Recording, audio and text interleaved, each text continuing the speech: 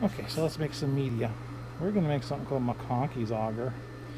It says on the label 50 grams in a liter.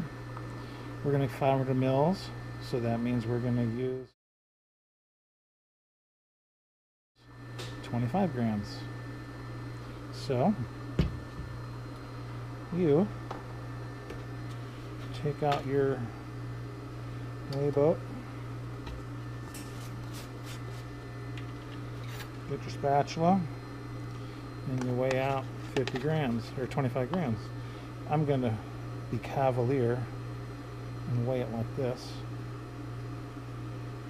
because it's just the kind of hairpin I am.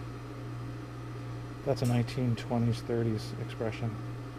You can wow your friends at the bar if they ever open. So this is, again, auger is already in it. And this is not quantitative analysis. Notice it says 26 grams. Oh, it says 26 grams. It's supposed to be 25. Who cares? It's going to be close enough. You don't want to have huge, vast differences, but that's going to be just fine. Don't worry about that. Now you need a nice flask. I'm using a 1 liter Erlenmeyer flask to put this in. I'm making 500 mils of media overall, ultimately. What you want to do is always use a volume of flask that's twice as big as the final volume you're going to make. So we're only going to make 500 mils. That's good. You wouldn't want to put a whole 1,000 in this puppy, because when it's in the autoclave under heat and pressure, it'll likely bubble over the top. So rule of thumb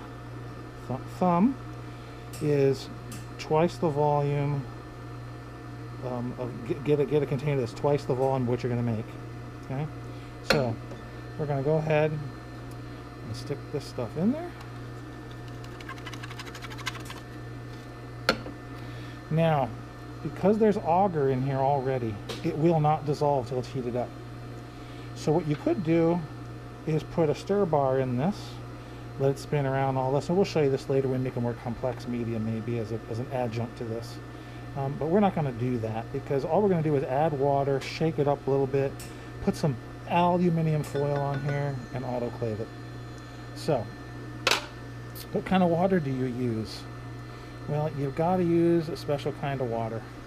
Not special, but you want to use water that is actually pure water, good water. So in our case, we use, and you would use if you make media yourself, the water that comes out of these gray spigots. This is nice and clean. And again, you should, of course, make sure this is exactly at 500. And in fact, the powder, of course, takes up room. But this is microbiology, not quantitative analysis. And so as long as you are about 500 and you got about 25 grams, you're okay. There's media that's really important to be super anal, but this isn't one of them. Okay, I'll show you one that's more like that later if you're so inclined. So now we just go ahead and pour this into our little flask. Ooh, pretty color. I want you to find out what MacConkey's auger is, who it's for, and why it's so useful for us, and what kind of type of media it is.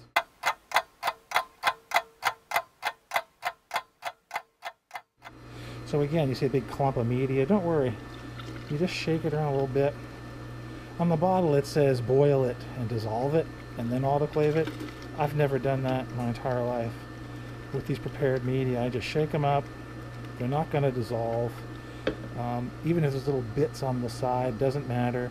We put this in the autoclave, hot temperature and all that, pressure, everything will dissolve just fine in here. But you can see this is a pretty color medium.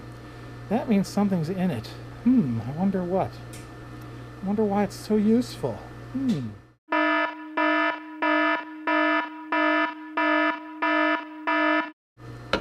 Okay, so we got to put a cover on top of this. You could put a beaker on top of that if you wanted. What I tend to do is try to find some aluminum foil. You can use cotton, you can use all kinds of things. There are special closures made specifically for it, but I tend to use aluminum foil. But you have to, this is hard to do with a camera strapped to your chest. Okay, so I take a piece of aluminum foil, fold it over so it's double about, pop it on the top, and now this is ready to be autoclaved. Okay, one more thing you got to do though. Just like we label plates, you got to label this. How do you label it? Follow me. So there is this stuff called autoclave tape. So this is autoclave tape, very expensive stuff.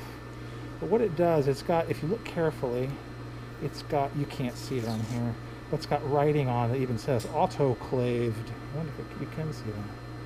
It says autoclaved. So what you do is you take a little piece of it, bend over the edge so that you can have a tab to grab later, and you just stick this someplace on the flask. I tend to put it either on the tippy top like this, or I'll put it on the edge something.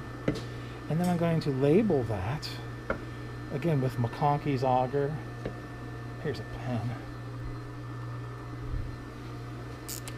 I'm going to label that with MacConkey's auger, my name, the date, oops, 8/12/20.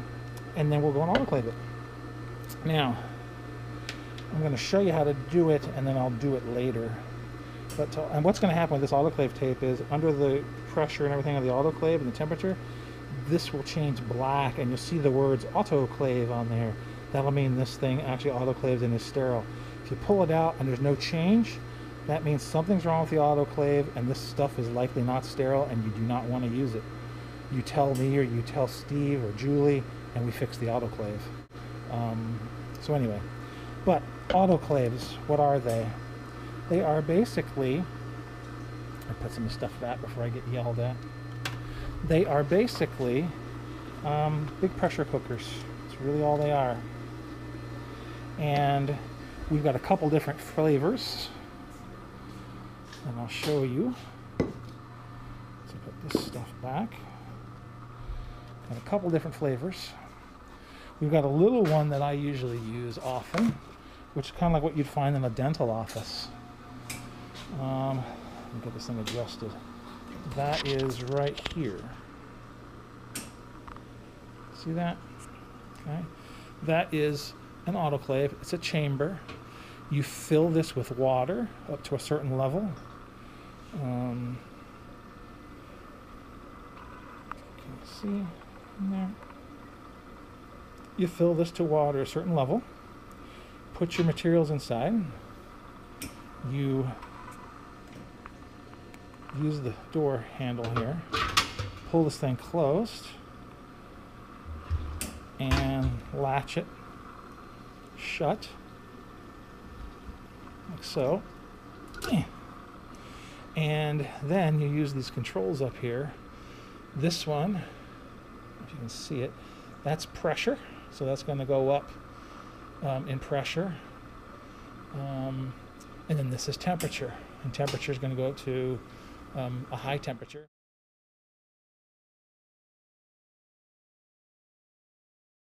That combination is going to basically give you, because of the pressure, water that boils at like 120 degrees as opposed to boiling at 100 degrees C. And this is just a timer. So you turn the timer, fire this thing up, and you come back later, and it's all autoclaved, all sterile. Okay, so we got our little MacConkey's in there. I got water in here. Water just goes into the lip under here. You can hear there's water in there. You just don't want it going up over to this top piece, but hold on.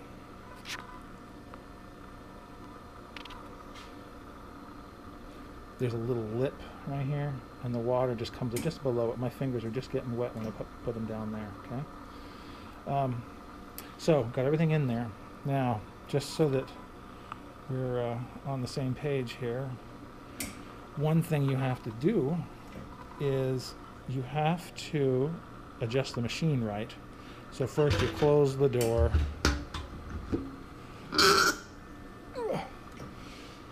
Now, up here, this is taped over, but there's two modes for this thing.